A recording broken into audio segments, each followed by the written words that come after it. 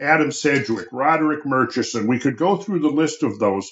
They all were almost to a man catastrophists.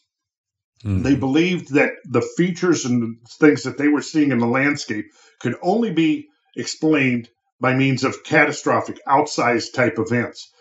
What happened when you get sort of to the mid-19th century is you had Playfair, Lyell, and Hutton were the three who essentially codified the uniformitarian interpretation of Earth history. And again, like I said, it was very potent, very powerful for understanding sedimentary processes, understanding erosional and depositional processes, all of these things. But it became codified as dogma by the time you get to the establishment of geology as an academic discipline in the late 19th century. They wanted to basically come up with this textbook framework that could be codified and taught as dogma, right? And because of this controversy between, let's say, the biblical literalists who said, well, all of the features that we're looking at, were created by Noah's flood or whatever, or created within 7 days. That controversy and that battle between the fundamentalist religious worldview and the scientific worldview went on for several centuries. And even in the 19th century, the pogroms and the heresies, the suppression of heresies were still fresh in people's minds. So it was like, okay, we're gonna put the study of Earth history onto a scientific footing, and we're gonna do away with things like Noah's flood, right? So it's like we're liberated from it. We don't have to think of everything that we're seeing as being the consequence of Noah's flood. Well, what they did was they went too far. They went to the other extreme, and so now everything really became millions of years, one grain of sand, one drop of water at a time.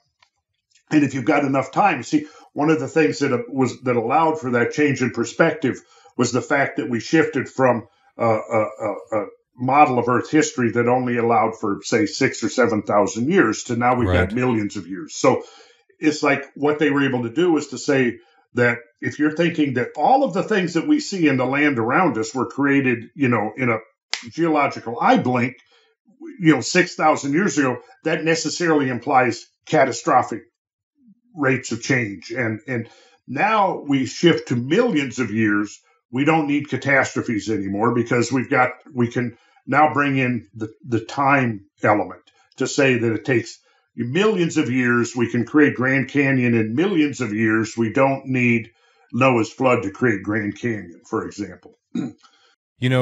One of the things I've come to appreciate about this information that you share ad infinitum on podcasts and things is that I've come to believe that my own religious worldview, which I understand everyone has their own unique religious worldview, and they've got different flavors of Christianity, from everything is entirely symbolic that they're reading in the pages of the Bible to everything is terribly literal and how dare you say otherwise, and everything in between. But I've come to believe that much of the understanding that we've been able to gain in the sciences in various fields of inquiry, like your geological studies, for example, or our understanding of the cosmos, isn't necessarily at odds with the religious texts. It's just a matter of understanding both fields of inquiry, both the religious on the one hand and the scientific on the other.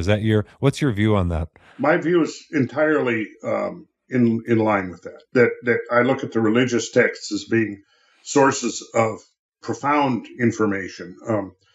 Again, talking about future podcasts, I'm not prepared to do it today, but it'd be fun, maybe interesting to go through the Noahite accounts of the Great Flood. Compare those, for example, to some of the other accounts, the Greek account of Deucalion and the Great Flood. There, the Sumerian account of Utnapishtim and the story of Gilgamesh, and look at the parallels there, but also to see that there's an underlying strata of scientific plausibility when you kind of look at it through this altered lens of catastrophism, and you realize that ancient scripture, ancient mythology, legends, and so on are replete with catastrophism. So in a way, we've come full circle. See, our ancestors fully believed in a catastrophic world and believed in a catastrophic world right up until the advent of modern geological theory. So what happened is that you had geological uniformitarianism or gradualism entrenched through most of the 20th century. And of course, there were major exceptions to that. One of those, the most prominent in my mind, was the work of J. Harlan Bretz, who studied the Great Missoula floods, or Spokane floods, as he called them, out in the Pacific Northwest. And when he first published papers in the early 1920s proposing there had been a gigantic flood that had sculpted the landscape of the Pacific Northwest, he was pretty much dismissed as a crackpot. And the geological community at that point that had become established over like the previous two generations said, okay, we have to stamp out this heresy because he's trying to bring us right back again to, biblical literalism and Noah's flood and things like that. This is getting dangerously close to, supernatural stuff. Right. Because we haven't seen anything on the scale that he's invoking in modern times. Therefore, it didn't exist. And when they challenged him to provide, okay, you say there was these gigantic floods, right? Well, what was the cause? What was the source of these floods? He wasn't able to come up with anything. He said, well, it had to have been some accelerated melting of the great ice sheets that at this point now, ice ages have been well established, right? Primarily through the work of Louis Agassiz. But by this time, ice ages have become firmly established. So he said, well, it must have been some accelerated melting of the ice sheets. And the response was, well, what causes an accelerated melting? And he didn't really have anything. So they said, well, if you can't provide a cause for these floods, they didn't happen. That was basically the response. His response to that, well, I don't know what happened. But look, I've spent, at this point, up to like 20 years documenting discrete types of evidence that all together, like you could take one thing, for example, let's say a recessional cataract, which is a horseshoe-shaped cataract in the bedrock, similar to Horseshoe Falls at Niagara Falls, right? Or you can look at a valley train extending off of a hill that is 2 miles long, filled with boulders, huge boulders, right? Or you might look at potholes. I mentioned potholes earlier. There's a whole suite of features that you could go through, maybe 20 to 24 different types of features created in the landscapes by events that we'll call outsized events.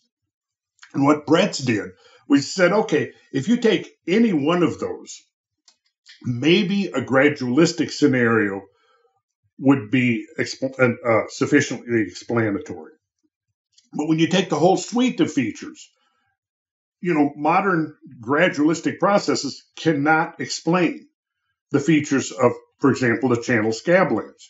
And when you look at each of these elements and you put it together, there's only one conclusion, that there were these gigantic floods, and they can explain the full suite of evidence, of diverse types of evidence.